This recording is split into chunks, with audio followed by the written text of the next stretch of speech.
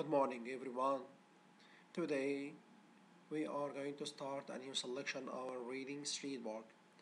This selection is Juan Verdades, the man who couldn't tell a lie. As we used to, the first thing to learn about any new selection is the skill and strategy of this selection. Today's comprehension skill is generalize. What is generalize? Generalize. A generalization is a broad statement.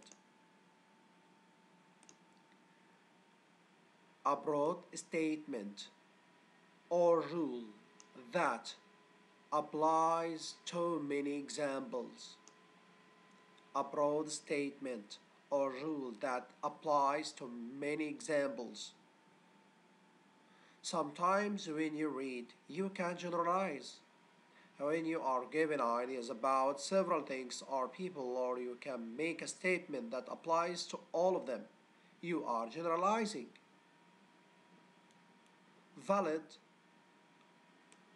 generalizations are supported by examples, facts, and good logic. Invalid examples, invalid generalizations, are not supported by anything.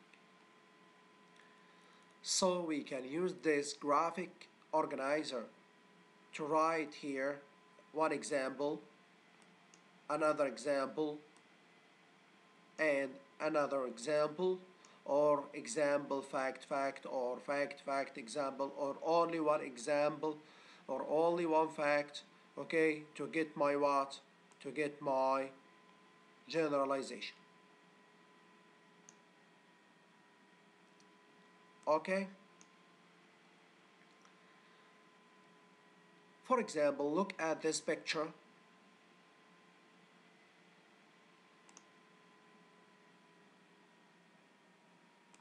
Look at this picture. Look here, we have some runners, and this boy is riding a bike.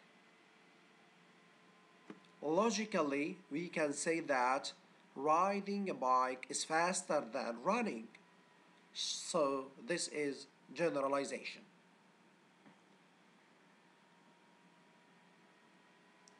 Let's move to the strategy of this selection, which is visualize. Visualize. What is visualize? Good readers visualize how create mental image. So visualize means create mental images to make sense of what they read. They can picture themselves seeing, hearing, feeling, tasting, and smelling things or events in a text. It's a matter of putting yourself inside the situation you are reading about. Visualizing is a good way to understand the characters, settings, and events in a story. So again, visualize to create a mental inside your mind only, a mental images to make sense of what you read. So today we learned comprehension strategy, which is visualize, and comprehension skill, which is generalize. And our new selection is Juan Verdades, the man who couldn't tell a lie. Thank you, my dear students, and see you soon, inshallah.